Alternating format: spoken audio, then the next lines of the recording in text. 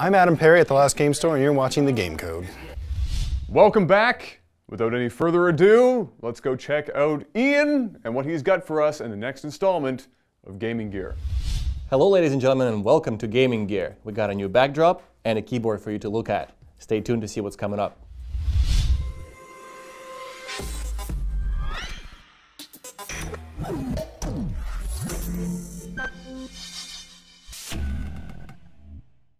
So today we got Strike 7, keyboard from Mad Catz. I believe of the Cyber edition, and this keyboard is quite special. They claim to be that this keyboard is the best keyboard in the world for gamers.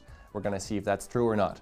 But from what I can see, this keyboard is all about being customizable, all about being gaming, and all about being pretty fun to play around with and make all kinds of adjustments. Let's see what this thing can actually do.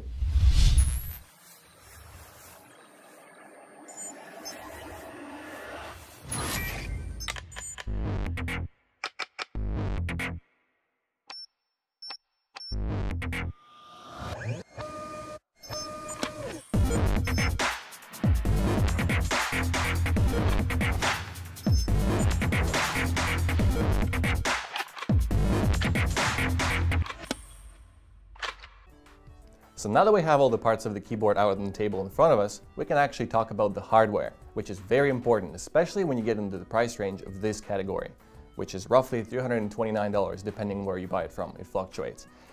Now, the hardware itself, I'm personally impressed because the keyboard is actually made from metal frame, which is good. It does not have the cheap plastic feel, which a lot of keyboards have, even in this price range. Now, the actual customizability of it is amazing. Now, the whole mentality behind it, which the makers of these keyboards had, is that since you can customize your controls, you can customize your keys when you're actually playing games, why can't you customize the actual controller? Because essentially what it allows you to do is it allows you to put the numpad, the programmable keys that you have here, or the actual main piece in any orientation you want. And let's not forget the main part of the keyboard, since probably why it's so expensive, is that we actually have the programmable and touch LCD screen in here. When it comes to positioning the actual screen that comes with the keyboard, there are a few positions you can have it in. The screen has a little kickstand at the back, made of plastic, and the rest piece is made from metal. So that allows you to actually have the screen by itself somewhere on the table, or just off to the side of the keyboard, depending on the space that you have. Or you can attach it to the actual numpad. So again, same idea, where you just pop it in, and then you have it on this side of the keyboard. Now, if you decide to take it out and you want to put it on this side of the keyboard, you can also do that. So it really comes down to the way you want to play the game and where you want to have the screen located. And it fits in quite nicely in there. So you can do that as well. Personally, I think it would be absolutely great if the same guys that make this keyboard could sell this screen separately, because then I would be able to actually mount it on my screen without having to buy the whole keyboard. I guess you could do that too, but I don't have that much money to spend. So if I could just buy the screen and have it mounted on my screen, the one I used to game on, that would be absolutely amazing, because the functionality of this is actually quite impressive. Now that the whole keyboard is assembled magically with the power of editing, we actually have the basic setup that you expect out of a regular keyboard.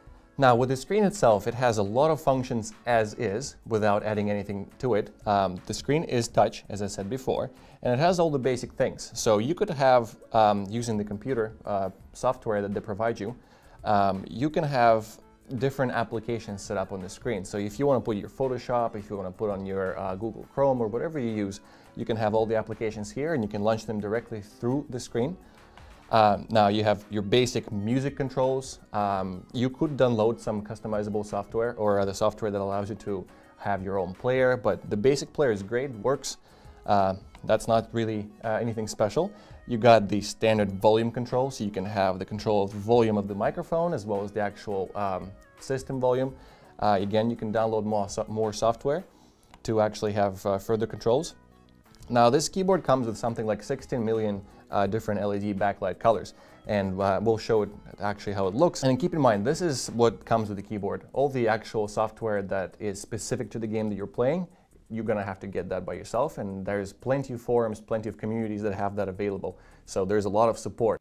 And just in general, this screen is pretty much can be what you want it to be with the right software. So I'd imagine, especially with all the macro buttons that you can have in there, if you actually activate it, you can have a bunch of buttons in there. So I believe with the 3 modes, so this is, each of these buttons corresponds to the separate mode of macroable keys. With each mode, you can actually have up to 72 macro commands. So if you're an MMO player, I think this is just a lifesaver for you. We can have custom presets that you make yourself, or you can go download it from Curse Gaming or whatever is your site of choice, and get all these things in there and then have an easier gaming experience and dominate your opponents. So that's really cool. So as a final verdict, this keyboard is actually really great. It has awesome features and its customization is absolutely great. Now, one of the negative points for me personally is the price point. I think it's a little bit too high. If it was brought down to $250 or so, I would personally get it right away. Now, the actual screen itself, I believe, should be also sold separately so you can actually use it for other keyboards and games and all the customization and programming needs. The actual keys themselves, I personally like the feel. Again, it's not mechanical, and the other negative point about the keys that I forgot to mention in my hardware review is that the keys are tiered. That meaning that if you're actually going down from the top layer, or rather top tier, to the bottom tier, you're going to have an easy transition of your hand. If you're going up, you're actually going to bump into keys. So it works for some people, it doesn't work for others. Just be aware if you're planning to buy it. Overall though, the product is great, has really good feel, very innovative features, and an amazing build quality. So I recommend it to you. And this is it for this segment of Gaming Gear. If you have any questions or suggestions, let us know on our Facebook page. My name is Ian Burkowski, and I'll see you next time. Thanks, Ian. That keyboard looks pretty awesome. Now, don't go anywhere, because after the break, we're going to have Mike Daniels here in studio to talk to you guys about fighting games and streaming. Stay tuned.